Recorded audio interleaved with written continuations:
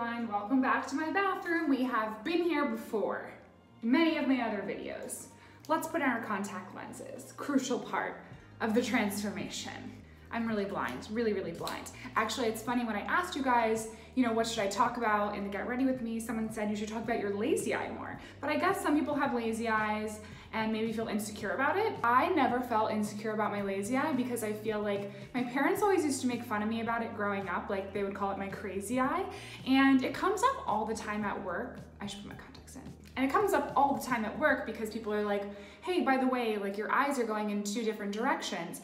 And I'm like, oh, my bad, that's just my lazy eye. Or sometimes I'll go to work and people will be like, do you have a good side? Like asking you in like a Zoolander way, like ha ha ha. And I'm like, yeah, actually I do. I have a severe lazy eye. So if you set up the camera to the left of me and ask me to look, this is what happens.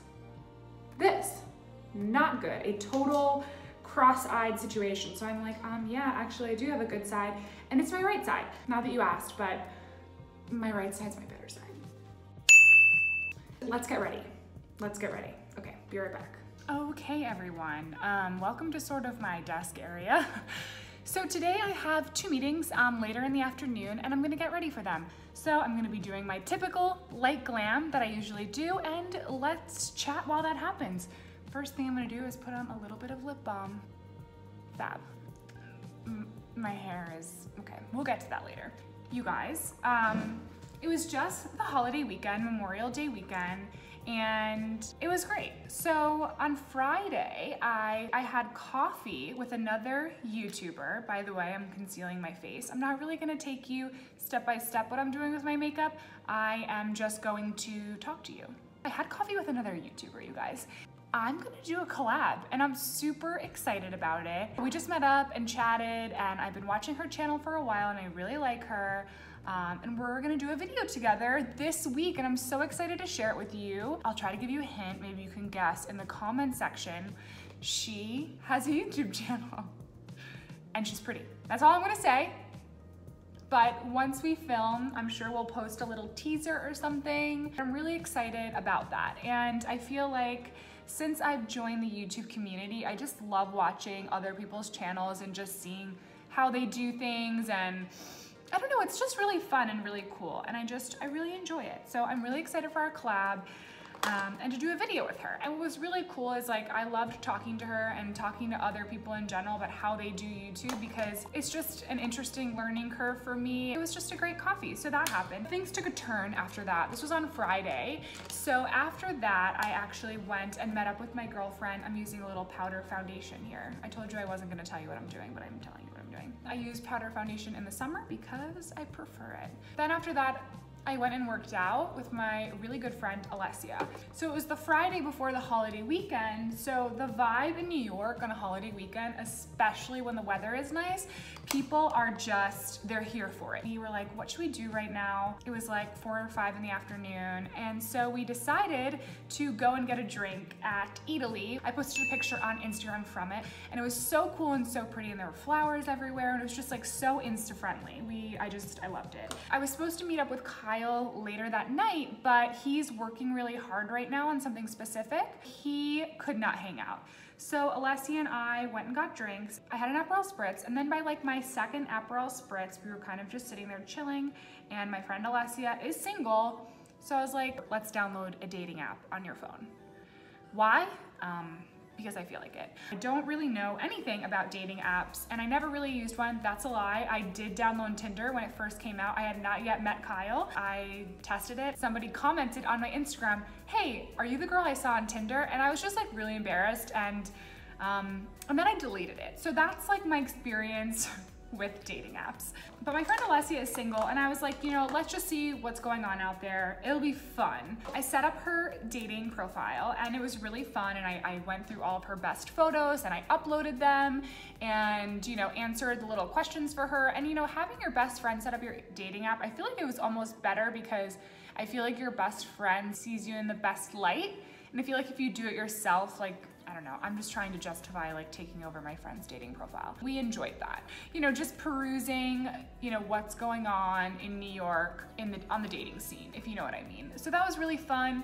And then we were planning on leaving, but then for some reason, this establishment then proceeded to give us a free glass of wine after we had already had 2 drinks. And I was like, you know, I wasn't planning on like this, you know, but I went with it, obviously. I was like, thank you so much. So then after that, Alessia and I went to dinner at this Italian restaurant and we ordered 3 plates of pasta.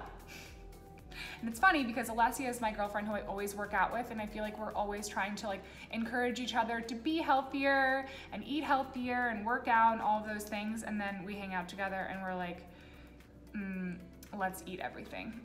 I think we had like 2 bread baskets, 3 entire plates of pasta. We were having fun, but it was Friday, you know, TGIF vibes, if that's a thing. But that's what happened. And I had a great Friday. So I asked you guys on my community page what kind of topics you guys wanted to hear about. And a lot of you said modeling stories, tell us more about your lazy eye. Okay. So I figured maybe I'd take you down some of my travel stories as a model. And you know, when I first started modeling and stuff like that, my very first modeling job actually was for Glamour magazine. And it was this story called How to Wear Lace. It was the summer of my junior year. So this is story time. I had just started modeling and I had just signed with my agency. Very exciting, but I was going on vacation with my best friends to the Jersey Shore. I'm from upstate New York and I know the Jersey Shore gets a bad rap because of the show. It was what I looked forward to always, all summer long. Like, I loved it so much. I'll see if I can find some old photos of me living my best life at the Jersey Shore.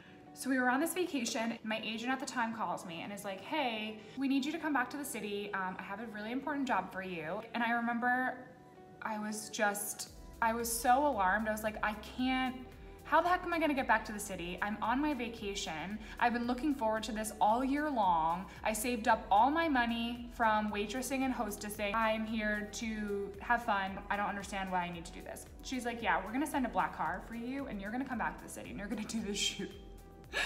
And I remember being like, oh, I was super pumped and I was grateful, but I was just really sad to leave my friends. And at the time I was like 16 and it was hard to explain, I remember, to my friends. Like, I was like, I have to go back and do this shoot. And I remember them being like, well, can't you just ask them to do it at another time?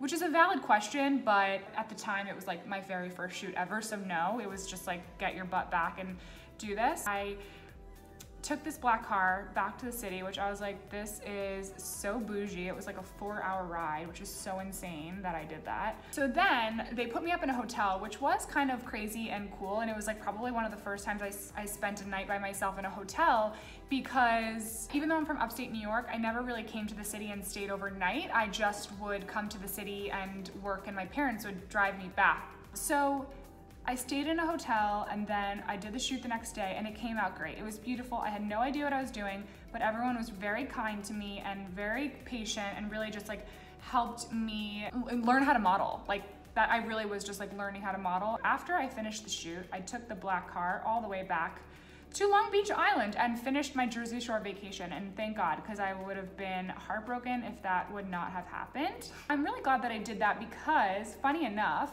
a few months later after that magazine came out, and I remember I was in my senior year of high school, which was very funny. I remember bringing the magazine with me to school in my backpack and being like, you guys, like, I'm in a magazine. This is crazy. What is happening? After that, my agent called me and was like, Maybelline wants to see you. I was like, oh my God, that's crazy. That's amazing. Like, I had grown up using Maybelline my whole life. And then I go in to see them. On the table, the magazine was open from that very story. And they were like, this is how we found you, from this editorial. And it was that exact editorial that I left the Jersey Shore to do, which is crazy. That is how I was discovered, kind of. And that's how I got my Maybelline contract. Thank God I did it. I'm so glad that I left the Jersey Shore and did that. Moral of the story is, I actually don't know what the moral of that story is. How uninspiring. So I have lightly filled in my eyebrows. I don't typically do too much. Now I'm going to do a tiny bit of tinted eyebrow gel. It is not amazing, but it will do.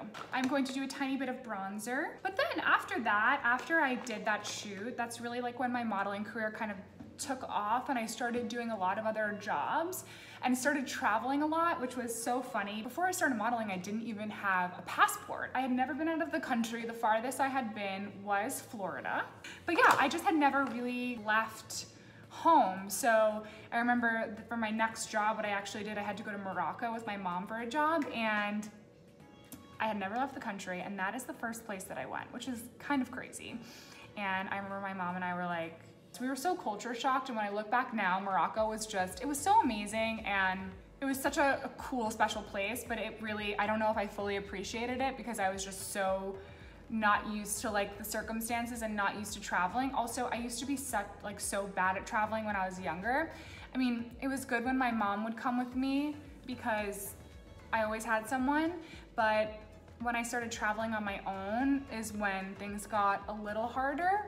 I just would get so lonely and so homesick, and that's something that like people probably don't know about being a model, is like you're alone so much, like airports, and this was blush by the way, and now I'm doing highlighter, you know, airports and trains and planes and automobiles, and you're just like, you spend a lot of time alone. And you know, when I was younger and when I chose not to go to college and I chose to model full time, I just felt particularly lonely because, you know, all of my friends made the traditional choice to go to college post high school, which like most people do in the US, but I chose to model. I had such bad FOMO because at the time I remember Facebook had just come out and people were posting their entire lives on Facebook from their digital camera or their BlackBerry. And I remember just being heartbroken that I wasn't in college with a lot of my friends, and I also wasn't doing what everyone else was doing, and I had just moved to Manhattan and I decided to model full time in the summer of 2009, and I was like, oh my God, I made the wrong decision. All of my friends are living their best lives, like at parties, having fun, making new friends, and I had no friends and did not know anyone, and I was like, oh God, I think I made the wrong decision here. In the end, it all ended up being okay, but I remember being really lonely and having really, really bad FOMO. I eventually started making more friends, and that's good. But really, my oldest friends and the friends that I've had the longest in New York were my friend Allie Michael, I don't know if you guys know her, and my friend Kay Bach, who has been on my channel before. And they were my first friends in New York.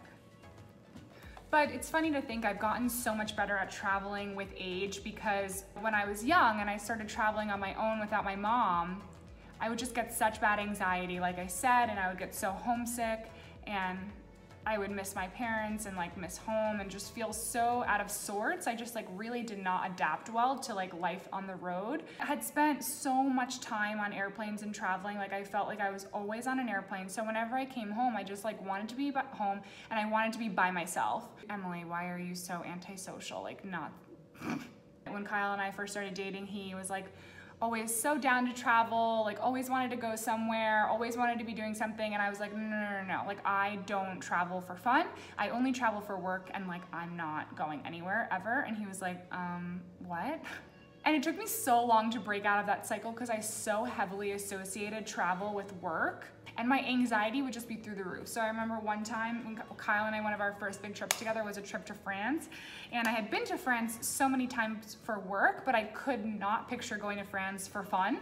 And we were on the airplane and I had a total meltdown. I was like, I don't wanna go, like I'm really nervous. Like I just so heavily associated it, like work and travel, and especially France, Paris in particular, and I was just melting down. But luckily after that trip, I just had so much fun when we were there, and we just drank all the champagne and had just so much fun and just frolicked through the vineyards in the northern part of France. I think northern part of France. I frolicked through vineyards and had a great time. I slowly started actually enjoying travel, and thank God. So I'm doing a little bit of lipstick right now, as you can see, this color. And I'm almost done. I wanna do a little bit more blush, and then I'm gonna go put an outfit on. Okay, you guys, that is my makeup. I'm not gonna do my hair because it's kind of already done, and I'm gonna just like leave it as it is. Well, I'm gonna take it down and I'll show you that. Yeah, let's go get dressed. Let's go get dressed. Okay, everyone, this is the final look. This is everything pulled together. Hold on. This is the final look. I'm just wearing a white t-shirt from Free People, and also these super cute jeans. They're high-waisted. They're from the brand Goldie, not totally sure. All right, everyone, this concludes my Get Ready With Me transformational video, the daily transformation that happens. I feel like it took a long time because I talked too much, but that was the plan this time. So this is my outfit. Yeah, thank you guys so much for watching. Let me know in the comment section if this is something that you enjoy. Do you like hearing me talk more, talk less, different stories? Write me in the comment section below. I try to read all of your comments, but anyway, thank you for watching. Thanks for being here. Don't forget to subscribe, and I will see you guys in my next video.